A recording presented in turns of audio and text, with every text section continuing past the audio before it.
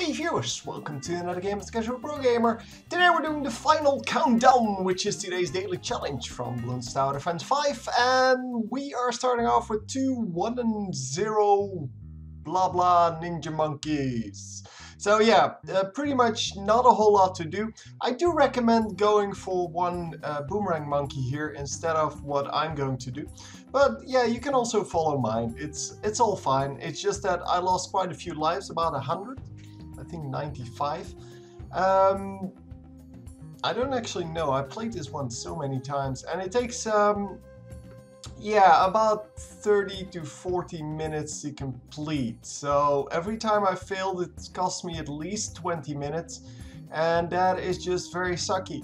Anyway, we're fast forwarding through this first part very quickly, because it's not very interesting. All you do is aim the mortar at that little corner in between the 12 and, well, where it hooks off towards the 1. Yeah, well, you can see it every now and then it pops up. There, you see it.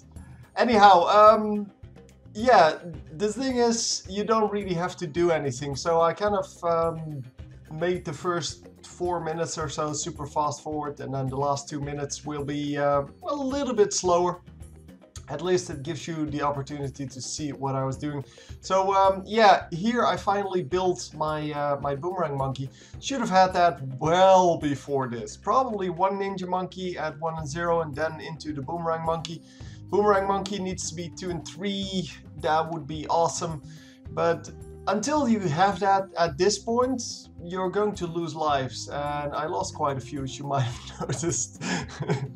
But I think I'm going to level out at 55 and then actually gain control of this. But yeah, I'm not actually sure because, well, as I said, I played this quite a few times. And the last time, before I actually won, I almost got it, but then it just decided to screw me over and just crash, and oh man, that cost me 40 minutes just because I had to restart the whole Bloons Tower Defense thingy, and that takes about 2 minutes, and then, well, of course the playthrough itself cost me about 38 minutes out of the 39 that this one cost me. So yeah, it was pretty close. Anyhow, we are going to go for 4 and 2 ninja monkeys, 3 of them. The third one is with the tech shooters. The tech shooters are going to be 3 and 0 if you want to upgrade them further.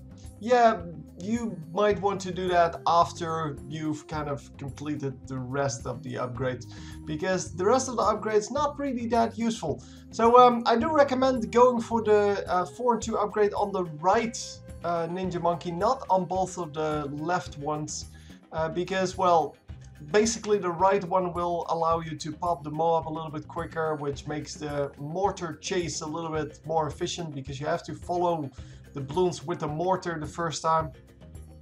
Yeah, I think now we're getting close to where it actually slows down a bit.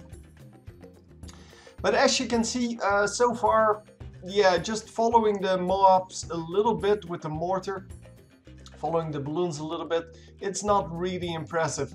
What you want to have all 2 and 4 boomerang monkeys, 4 and 2 ninja monkeys, and then 3 and 0 tech shooters, and of course we have the 2 and 4 mortar, and the mortar is going to chase around all of the balloons. Every time you see an opportunity for your mortar to do something, just place it there, and then it should be fine.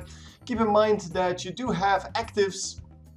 You have the actives from the mortar, which actually freezes the Moabs in place, which can be very useful. And then if you use one of the boomerang monkeys special abilities, you can actually take a Moab out with it pretty easily. So you only need to activate 1, not multiples. You have 3, so you should be able to take out 4 Moabs with just the setup that you have here. And then after you cycle through all 4 of them, you will have to be very careful aiming, and then it resets and you can do it again.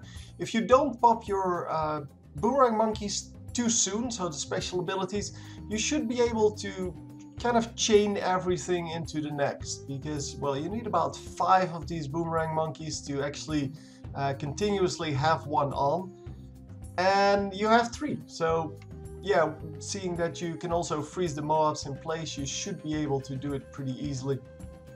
I derped it up a little bit in the beginning, but well, it was fine. As you can see, I'm following the one Moab that actually got pretty far in because I didn't have any specials left, and I'm going to follow this one as well.